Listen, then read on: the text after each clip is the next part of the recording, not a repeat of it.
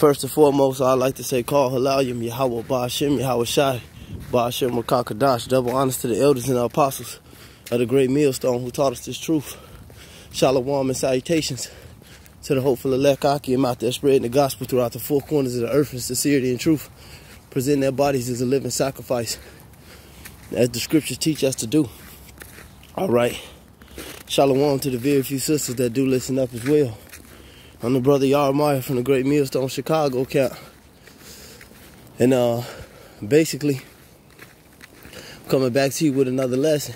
I did the lesson on this damn clown last night, Lil Uzi Vert, this sellout. You know, who these crackers and set up. One of many. You know what I'm saying? Push this mark of the beast, this RFID microchip. All right? With that and all this other gradualism, you know, now it's just blatant. But they basically getting you niggas fat, getting you niggas hot and ready, you know, to go in. All right, they setting you niggas up. And that and all the other prophecies that we see on the book, so to speak, because the prophecies are jumping right off the pages. You know, that's why the Lord said, surely, in the book of Amos, I think it's Amos 3 and 7, surely Yahweh doeth nothing except he reveal his secrets to his servants, the prophets. So, with all these things being moved, Esau's moving fast, man. Oh yeah, that's what I was talking about. That gradualism, how they just slowly getting you niggas to you know, you can't come in the store without the mask on, you know. You can't come in some spots without your temp being checked. You know, facial recognition, all that bullshit is geared up for the mark of the beast. All right, and with this dollar collapsing and all these things going on, how I want to say it, geopolitically, so to speak, you see it being set up. The stage is being set. All right, World War III, everything is being set. These are the last two things, you know, the last two major big prophecies before the Lord Yahweh Ba'ashem Yahweh Shai comes back and destroy this place. All right, because everything else falls under that, whether it be the sedition, and we see that, whether it be the seditions of men, you know, uprising. That's happening right now. You know, you got the country, the world is divided, the country is divided. All right. He said they will not regard their kings or their princes. You had a whole fucking, last year, you had a whole damn rebellion against Donald Trump, a whole rebellion that stood up for Donald Trump, you know, just on a mini level of things, you know. You had all this Antifa bullshit, this Black Lives Matter bullshit, you know. It says uproars in many places. Going into the book of 2nd Ezra. Why do you think all these things are happening? Because these are the prophecies jumping off the pages, as I just said. You know, that's why the scripture tell you to be occupied in prophecies. The Lord said, and somebody has to be out here to let the people know about this. That's why the Lord said he set watchmen upon their walls. I mean, the brother Ramaki was going into that, you know, on that Game of Thrones, man. How they set up the Night's Watch. And there was them watchmen upon them walls. You know. And that had slipped my mind. I thought he had quoted that Ezekiel. And that was the truth. You know. And how they dedicated themselves to the labor. That's just how it is, man. You know, they couldn't be given into certain things. They couldn't do certain things. They had to lose their whole life. But they'd be forgiven for everything they did once they set upon their wall. That's how the Lord deals with the prophets, man. He have us come out here to do one strict job, man. And it's to tell you people what's to come. All right? Of course, to get the blood off our hands. To get the blood off our hands for our own salvation as well. You know?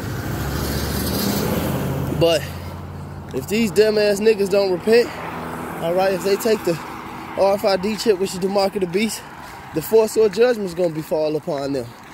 All right? All this going in, man. If you got that time, you know, read that 2nd Ezra, the 9th chapter. 2nd Ezra, the 9th chapter. We literally watching that. But what did it say? He said the highest is beginning to visit the earth which he made. None of this is by coincidence. So if you niggas can't see it now, and you without excuse, you're going to be found miserable. You're going to be found naked. All right? You ain't going to be found with oil. The Lord said that he's searching Jerusalem with candles for the men that set it upon their leaves. He got to weed you stupid ass niggas out, man. All you niggas that's lukewarm, bullshitting, shucking and jiving. He said judgment will start with the house of Israel. You got niggas out here. Everybody blatantly see what the mark of the beast is, man. You got niggas out here talking about the mark of the beast is Christianity. Having sex with a white woman. Embargo. All type of madness, man. You know, everything but the truth. When the Lord clearly said, all right, that he received a mark in their right hand or on their forehead. But if you receive that chip anywhere in your body, you know, nevertheless, you're going to get dealt with by Yahweh Shem Yahweh Shine. You're going to lose every chance of salvation ever. And you're not going to be covered, and you're not going to be protected. Because you saying you want Esau to be your master. All right? You love your master. You know, hey, even going back to the law, when they say he put an awl through his ear, and he basically branded him, he stamped him, you know, like in the earring. It's a better term for it, you know, because he didn't want to leave his master, because his master had things for him. But you know, that was in righteousness, because in the ancient world, we had slaves, we had other Israelites serving us, working for us, you know, things of that matter. What Esau did to us, that wasn't slavery. You going to work, that's slavery. What Esau did to us was bondage. Was hardcore, wicked bondage, man. You know? You don't treat anybody like that. But that's why the Lord said, reward her double for what she did to thee. And that double is going to be hardcore. And that's what's coming up the pipe, man. These crackers are being dealt with, man. And it's starting right now with them destroying their own selves in classic Edomite fashion, which is counterproductivity. You know, they pollute their own water. You know, they pollute their own air. The Yahweh Shem Yahweh Shai is killing them off with these diseases, with these plagues, with these famines. You know, they birth rate, like the Elder Malcolm are always going to. You know, you got Edomites that can't produce. The biggest male Edomite percentage is what? I think he said 10 and under and 50 and over. Dudes that ain't shooting, you know? So they don't have enough authority anymore. They can't fill the seats anymore to be that dominating factor. So what they do, they gather all you niggas up to think we all in this together and make coons out of you. But that's not happening. Yahweh Shem Yahweh Shai is dealing with these crackers, man. And this society is falling. And that's why, like a rat backed into a corner, they're going to fight. And that fight going to start Revelations 12 and 12. The devil is coming upon you with great wrath. And the only elect going to be delivered from that, man. Because he said when the enemy shall come in like a flood, the Lord is going to lift up his standard. But if you want the Lord to defend you, you must fight. You must stand in this fight. You must stay stiffly. The scripture talk about those who stood stiffly for the name of Yahweh Shem Yahweh Shai. Fuck is you chilling? These crackers ain't chilling. All right? The scriptures say they devise evil on their beds. This motherfucking devil don't stop, man. He don't stop, man. And he did a good number on you niggas, man. Scripture say he's acquired a diligent search. He found he was very meticulous with it, man. He found every way to get you niggas separated from your power. That's why the scripture says what? Deceive the elect. If it were possible, he would deceive the very elect. But it ain't possible. You know, it's always going to be men out there standing stiffly, you know. And we encourage each other. We cut ourselves. We discipline ourselves first and foremost. And then we pipe each other up, man. You know, we charge each other up, man. We want to be out of this hell, man. But two-thirds of you niggas got to go. You got to go. You got to go. You got to be born back into the kingdom with everlasting shame and content. Being tormented, man. Because you niggas are fucking a pest, man. That's why the Lord said they like a smoke in his nose. I hate you niggas, man. And I hate you weak-ass, fake-ass Israelite add water Israelite little niggas, man, that just come on the scene 4 or 5 years ago, and you the great, you know, just so fucking great. Then on none of you niggas go out anyway, but the Lord gonna really deal with you niggas, man. You know? Just repent, you know, Akim, daily. Stay strong daily. Pray for each other daily.